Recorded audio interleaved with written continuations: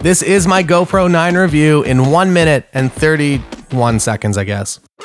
First, the name GoPro, it's really dumb, but I've been a huge fan of their products for a number of years. Their early innovation in the space has really pushed what action sports content looks like and changed the entire way films of the genre are made.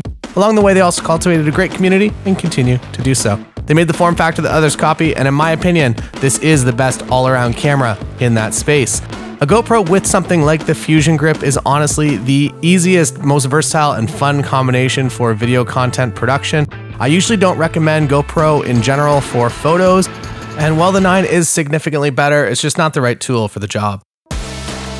Visually, the GoPro 9 nails something that they've struggled with for years. The black point and the contrast in the right spot, everything kind of looks the best in every situation, rather than the 65% hit rate they had in situations with the GoPro 8.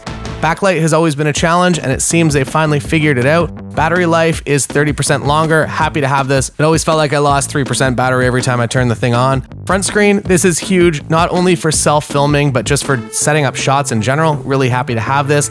Audio hasn't been improved much, but the audio was good enough on the 8 to capture the basics. Just be aware of ambient noise, surrounding area, as well as wind. Quick boot is still my favorite feature of the GoPro series, where you just hit the record button and it just turns the camera on, starts recording, hit the thing again, it turns off. It's awesome. Last point, 5K. No one needs 5K. Don't even turn it on 5K.